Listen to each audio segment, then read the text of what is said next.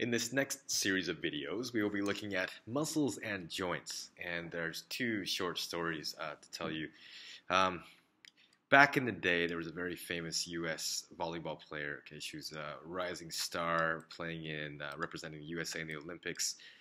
Really young too, maybe I think 25 or 24. Her name was Flo, nicknamed Flo Hyman, and she made big news with all her volleyball playing, but she died during one of the Olympic Games. It was very sad, okay, in 1986. Died suddenly during an Olympic volleyball game, and after this, a lot of attention was drawn to, what was the cause. Turns out she had something like heart failure, and turns out people figured out she had something called Marfan Syndrome. Okay, Marfan Syndrome involves a mutation in a gene that affects connective tissue, something called fibrillin. And it turns out that a defect in this particular gene makes that connective tissue relatively weak, and so you get less force pulling down on your muscles and your bones actually during growth spurts. And so one effect of this is that people with Marfan syndrome tend to be taller and skinnier, and this made her physical body very good for volleyball playing. But unfortunately, that connective tissue is not just between muscles and bones, but it's also in various important valves in the heart and other organs. And so what that means is that she had weaker heart valves, and that's basically what ruptured and caused her to die, which is really sad and unfortunate. Another thing, we're talking about muscles, joints, and bones. Another really kind of scary mutation. You may have seen this. It's been featured in various types of medical related shows.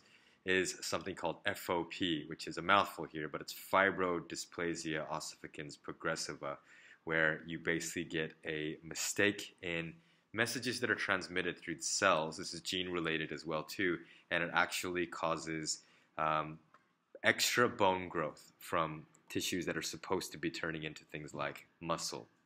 And this is a problem, and I'll let you take a look at some of the things here, but go ahead and look up FOP when you get a chance to find out a little bit more about that. So some basics.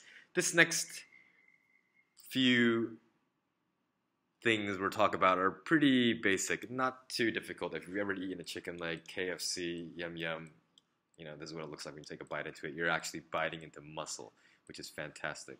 And muscles are something I've been working hard all my life to try and develop, but to no avail. But you've heard of tendons. This is something I like to eat.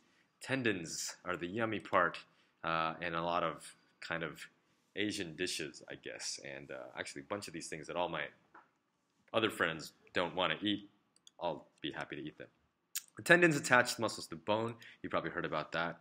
Ligaments basically connect bones to bone and prevent dislocation. So these two people get confused about the differences between these. Muscles, you know what they are, but scientifically speaking, they help to provide the force needed for moving your bones around, basically, for muscle contraction. So every action that your body is doing, your muscles are helping to do that. Your bones give you your shape. Well, part of it, you can work on that by eating extra food or going to the gym. They provide anchorage for the muscles, and they act as levers, basically, so you can change the direction of these forces. Some of our bones work in a hinge-type joint, and some allow for three-dimensional rotation. We'll see that in a bit. And nerves help to stimulate the muscles to contract. And so all of these, the nervous system is working together with the musculoskeletal system as well too. So really quickly, these are the main things you'll see. You should be able to draw a simple diagram like this, but you can probably guess what a lot of these pieces are here. So here, let's start with a type of muscle.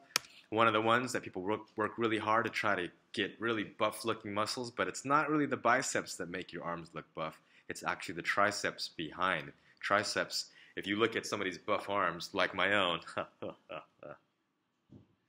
the triceps actually are about 2/3 of the thickness of the arm, and the biceps look kind of cool too, but it's the triceps that really give the big guns type of look, all right?